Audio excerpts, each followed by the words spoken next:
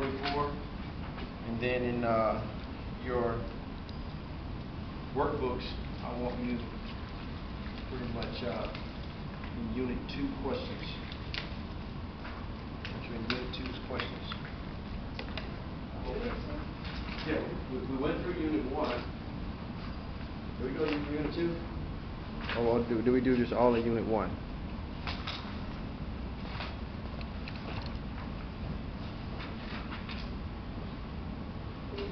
Because we did pages, what, 20? So yeah, we need to do, so we need to go on page 32 in the workbook. I'm going to go ahead and start diving in. But before we do, we're going to do that which is customary. We're going to pray and then we're going to knock this out. Knock the questions out. Got a lot of people in BTCs right now, so let's just keep them in prayer. There's a lot going on around the world, trust me. And it's getting worse. Worse. And they're looking at pushing posts like that. So let's keep everybody in prayer. We're going to go ahead and pray the Lord's Prayer like we always do before we start. Our Father, which art in heaven, hallowed be thy name. Thy kingdom come, thy will be done, on earth as it is in heaven. Give us this day our daily bread. Forgive us our trespasses, as we forgive those who trespass against us. Lead us not into temptation, but deliver us from evil. Thine is the kingdom, the power, and the glory forever. Amen. We're going to pick up in Unit 2. We're going to go through the questions first, but if you do have questions, feel free to stop us. Hopefully we don't get stuck in traffic with those questions. So we're going to reiterate a few things on the repentance from dead works, the faith towards God, and then we're going to jump right into the other stuff. So with that being said, the questions on page 32, read the first question aloud, and then we're going to ask another student to answer the question, and then we'll dig into it. So someone read the question, and then we're going to get right into it. So number 1, why is it important for the believer to continue to look to Jesus? Because we couldn't survive without him. Okay, here's the thing. When it says, why is it important for the believer to continually look towards Jesus? What stone is that? We got 6 stones. So faith where? I got a Bible dictionary. Yes, I do.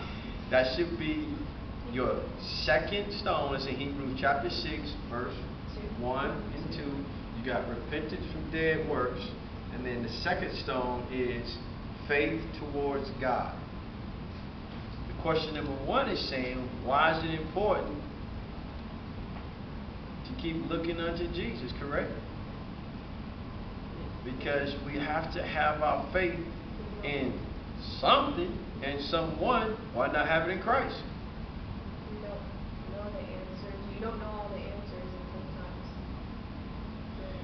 you have to know. So you have to continue. True. We don't have all of the answers, but we serve a risen Savior that holds the entire universe in the palm of his hands. He knows everything about us because he made us. He knows everything about this world because he created it. So there's nothing in this world that he doesn't already know about. Why not have faith in him? I mean, we put our faith in other things. We put our faith in the cars that we drive. You know, we don't go out there saying, Lord, I hope this thing starts. We put the key in it, turn the key, and we expect it to perform. When it doesn't, we're like, oh Lord, what's wrong with this car? Because we don't know until we start to troubleshoot. But the initial phase is to get in the car, stick the key in the ignition, and turn it on.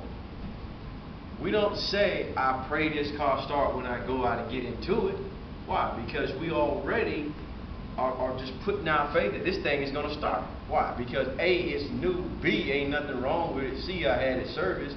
So we've done the practical. And it's the same thing in the Christian walk. We have to do the practical in order for God to do the providential. Okay, so let's go on to question number 2. Let me read out loud. The primary thing of the message preached by John the Baptist is repentance. Whoa. The primary message preached by John the Baptist was what? What did he say to them folks when they came? Repent. Okay, he told them what to do. Repent. So there's the what. Why? Why need to repent?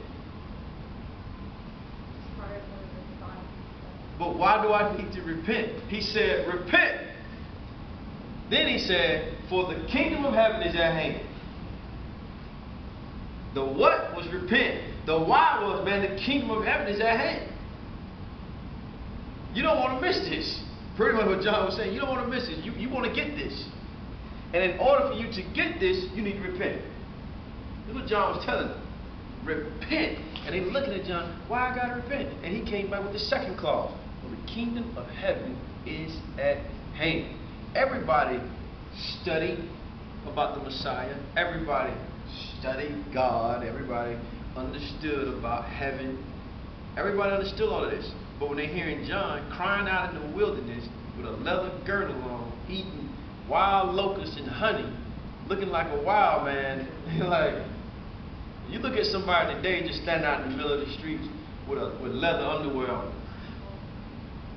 and eating locusts and honey, telling you to repent. First thing you're gonna say is, man, go take a bath or something. I mean, why you got clothes on? And this is, you gotta look at it. This was John back then. They wore clothes back then. But this is John back then, a leather girdle. Yelling repent. The kingdom of heaven is at hand. And his delicatessen was wild locusts and honey. That was his diet. Wild locusts. Not just locusts, they were wild. You just couldn't catch these things. And honey. Go to the next question. Explain why John's message was received by Jews, common people, but rejected by the religious leaders. Answer it. Why do you think the message was received? And I use this analogy because I love football and I coach it, so I love coaching it. But I always tell people it's a lot easier coaching folks that don't know nothing about football than it is these rascals that have this television all in their mind, and then they've been taught some other stuff somewhere else, and then now they have to unlearn this stuff, go back to the basics because they missed the basics. You know, they're trying to do all of this fancy stuff, but you don't even know the fundamentals. So it was easier for the commoners to grab this because they had never been introduced to Christ than it was for these people that have been studying about the Messiah for so many years because they think they had it all together. Y'all think about like that today? Don't say nothing. But folks think they got it together. They arrived. And so they're looking at the mindset was, what can you teach me? You out here telling me repent for the kingdom of heaven is at hand. The law of Moses, all I gotta do is keep the commandments. These folks used the law of Moses on Jesus. But they didn't understand. You were like, man, I was before Moses. That really just messed them up. They were like, wait a minute, all right, what are you talking about you before Moses? Moses was X amount of years and you're just 30. Moses is dead. How are you before Moses? It blew their minds. And so it's really hard for some people to grab the basics. And they choose to just stay in that realm of ignorance because I'm telling you, you got self-imposed ignorance where folks just refuse, which we like to call it stupidity, because you know what's right, but you just still refuse to do what's right. That's stupid. And those who just don't know and they're just ignorant. So they're unconscious to their ignorance. And then you have those that are ignorant and self-imposed. They know what's right. but they don't want to go back to the beginning. No matter what you do, no matter what sport you play, you will always incorporate the fundamentals. That's why they have spring training. They go out there, what do? They start doing the basics. Jumping jacks, stretching, the basics, drills. We don't even do that in here. This is the basics. And even though we do the physical, but this is the basics. God is saying, get back to the basics. And we don't want to get to the basics. And so it was so simple for the commoners. Because once Christ was introduced, once the kingdom was introduced to them, they were like, man, you got people saying, what must I do to be saved? That's what you have. And you have these people, that are asking this question, and no one can give them an answer. Because they don't have the basics. What must I do to be saved? What you gonna tell them? What would you tell them? What? Somebody come to you and say, what must I do to be saved?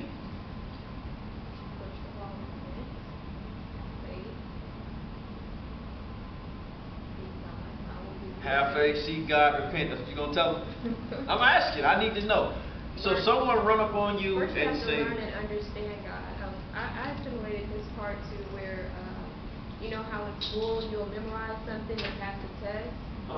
But then you won't truly understand it. So the Jewish leaders, they kind of memorized and taught something, whereas the Jewish common people, they understood it, learned it, and lived it. Okay. I'm fresh off the streets. I see you go to church every Sunday. I see you go to church during the midweek. I see you go to church if they just turn the lights on. You busting the door down. My question now is, I know I'm missing something in my life. I need something. What must I do to be saved? I'm coming to you. What must I do? First, establish a relationship with God.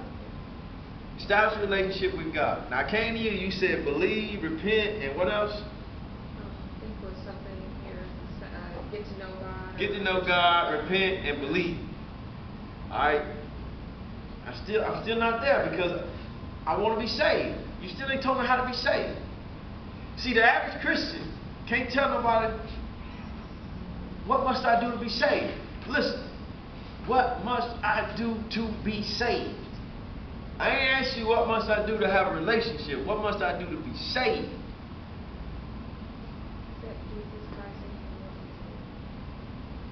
We gotta, you had a word, if we believe, go ahead and turn to Romans real quick. There's only one verse of scripture that you need to tell somebody in order for them to be saved. Some folks like to refer to it as the Romans road and all that other good stuff. 10 and 9. Thou shalt confess with thy mouth.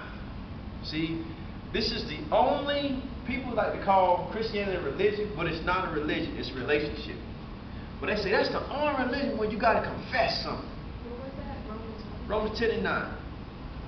They say that's the only one where you got to confess. There's no other religion out there where you have to confess anything. Now Catholics got confession and all this other good stuff. They would, forgive me, Father, for I have sinned, and all that other good stuff. But the veil was rent when he died. There was no, you didn't need anybody else going to speak on your behalf to the Lord. So Romans 10:9 say that if thou shalt confess with thy mouth, confess what? The Lord Jesus. You just can't be like confession. You got to confess with your mouth the Lord Jesus. And once you do that, it says, and you have to believe in thine heart that God hath raised him from the dead. Then you're saved. You mean to tell me all I have to do is just believe in my heart? and then confess with my mouth the Lord Jesus, Everything else will follow. if I just confess the Lord Jesus and believe in my heart that God raised him from the dead on the third day, that's it. That's it.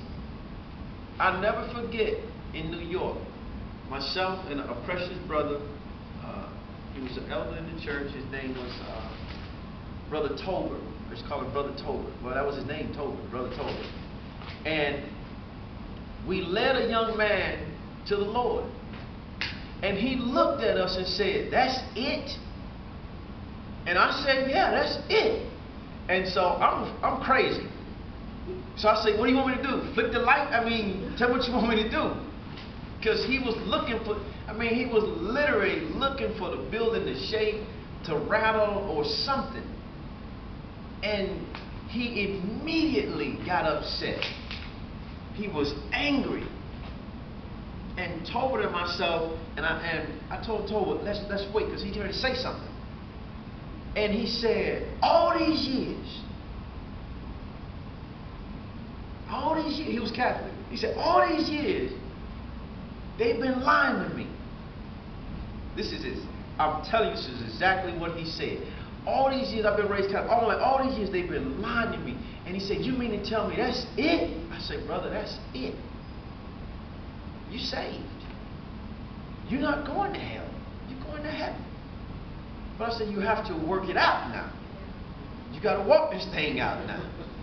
I said, "You think the enemy was after you before. It's on now."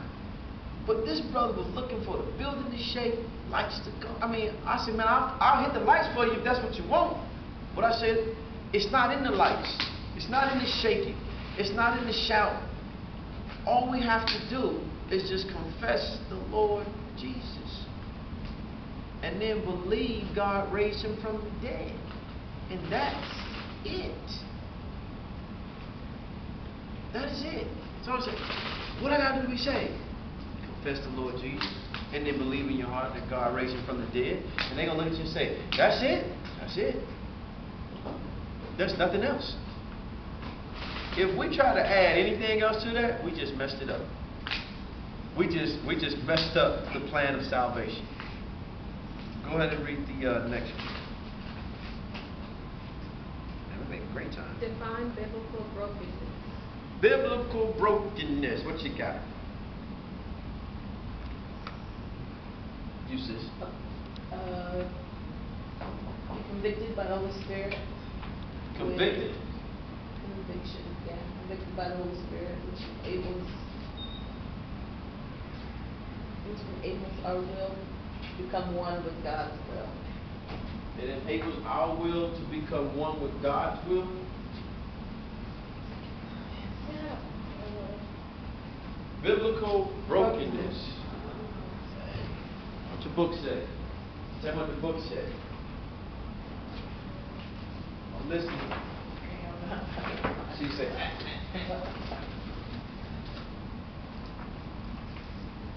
brokenness, biblical brokenness. Brokenness is our willingness to do God's will. It's a willingness. You no longer want to do your will, because whenever you want to do your will, what you're saying is it's all about me. When you no longer want to do your will, what you're saying now is it's all about him. It's all about Christ. And then when we do that, then we understand that it's not about us. There's nothing in us that's any good. There's nothing about us that's any good. Everything that we are, everything that we have is because of him. Page 44 is where we're going to pick up at in the Heart Book. Biblical repentance. It's all about who? It's all about Christ. It's all about Christ. When you point people to Christ, you take the emphasis off of you. You take the eyes off of you. That's why it's so easy to stand before people, because it's not about me. all the flaws, all the dents, all the cracks. I don't have to worry about that, because I'm just pointing you to Him. But when someone wants to focus their attention on themselves, then it's all about them. And then God say, no man will ever steal my glory. And He'll deal with it. Next question. Read the next question out of the workbook. Memorize Isaiah 1:19 and write it in the grade. Anybody memorize it? Easy, willing, and obedient. Now you couldn't memorize 6:1 and 2, but you can memorize Isaiah. I don't remember that. Did you remember 6:1 and 2? Hebrews 6:1 and 2? We're supposed to memorize that. What we got? What we got? Repented, faith towards Those are the stones. What was it? Hebrews. I don't have a Bible, so I apologize. Hebrews chapter 6, verse 1 and 2. I thought she just quoted Isaiah. She did. That's But all right. the foundational scripture for this class is Hebrews chapter 6, verse 1 and 2, which is, therefore, leaving the principles of the doctrine of Christ, let us go on unto perfection, not laying again the foundations of. Then it enumerated the 6 stones, which is the foundation. Repentance from dead work, faith towards God, doctrines of baptisms, the laying on of hands. Come on. Resurrection of the dead. Uh-huh. And eternal judgment. There you go. It's only 6. So that's our foundation. That's what we build off of. And we understood that there is no building unless we have a foundation. We cannot build unless we have a foundation. Next question. Go ahead and read that out for me. That's outstanding that you memorized it. That's good. The initial act of receiving the Lordship of Jesus Christ is one of the 5 pivotal stones. I can't hear you. It's one of the 5 pivotal stones. There's 5 or 6? Or 6. There's 6 stones. What is the question? The initial act of receiving the Lordship of Jesus Christ is. The initial act of receiving the Lord is what? Go ahead. What you got? Says surrendering yourself. Surrender. Okay. That's a synonymous term. What you got? Something repent. Repenting and surrendering. We just said a key word in the last question. Broken. Brokenness. You can't repent until you're broke. And I'm talking about financially broken. I mean, you have to be broken. Peter's heart was broken when the Lord told him, Peter, you're going to deny me 3 times. Peter said, nope, not me, never, ever will I ever deny you. He said, Peter, I'm telling you, before the cock crow 3 times, you're going to deny me. The cock crowed. Then Peter remembered what the Lord said, and he began to weep.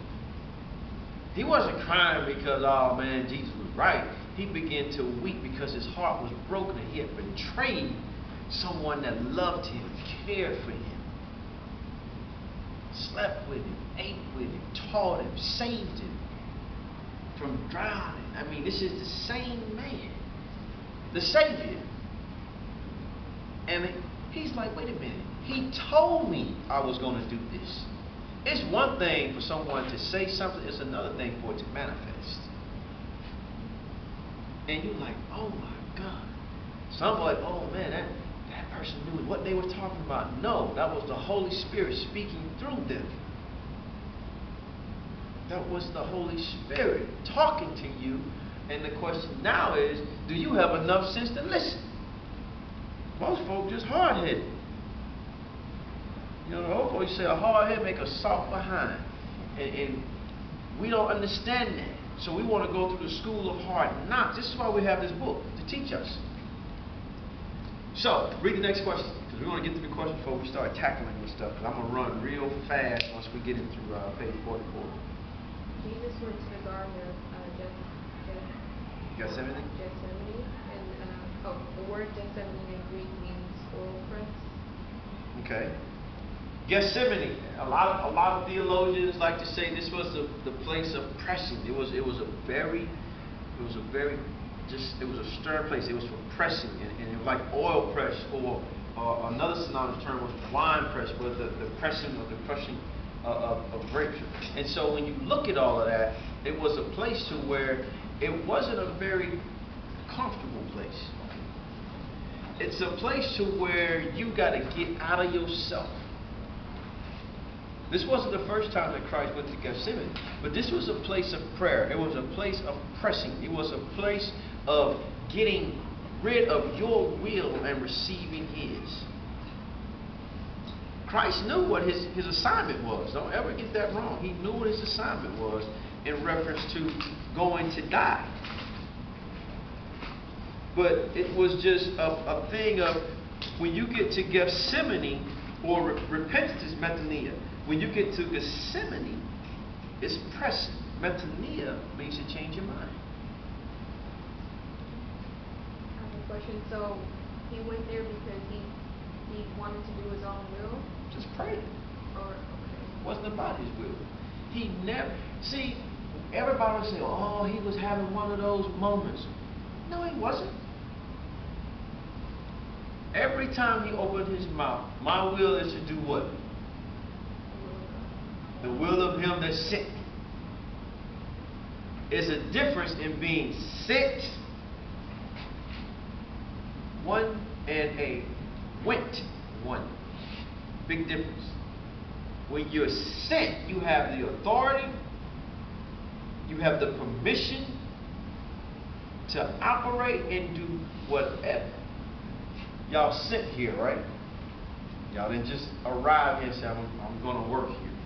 You were sent, which means you have everything, all types of documentation that you need to come through the passage. When you are with one, you have to pay your own fare. We have a person that wants to do it their way, and we like to look at it as far as when it came to Nineveh and Jonah. Jonah had to pay his own fare. Had he just went and did what the Lord told him to do, it was a 3 days journey, and he got there in 1 day. 1 day. Because that was his assignment. And the Lord said, I will redeem the time. And so a lot of us, we try to get ahead of God and don't want to wait on God, and then we want to do it our way. And we mess it all up. And then God still, He's sitting there waiting for you to get done. And when you're done, you're like, okay, now are you ready now? Now let's do it my way. And this is where you get not thy will, my will, but thy will. And so He's teaching us. Everything Christ did was a teaching point for us. This book is nothing but one big book of instructions for us. It shows us all the people's mishaps, mistakes. It shows us the blessings and the curses. It shows us in obedience we'll be blessed. It shows us if we're not obedient, there's wages. There's blessings, there's curses, and the wages of sin is death. Read the next question. Explain the reason given by Bishop Holcomb why God the Father forsook His Son Jesus. Oh man, do y'all remember that one? Y'all got that? Y'all got the answer? Why did He forsake Jesus? So that He would never forsake us. There you have it. He forsook Jesus so that He would never forsake us. No matter what we do, we're loved by God and the door is open. All we have to do is receive it. See, we can never say, my God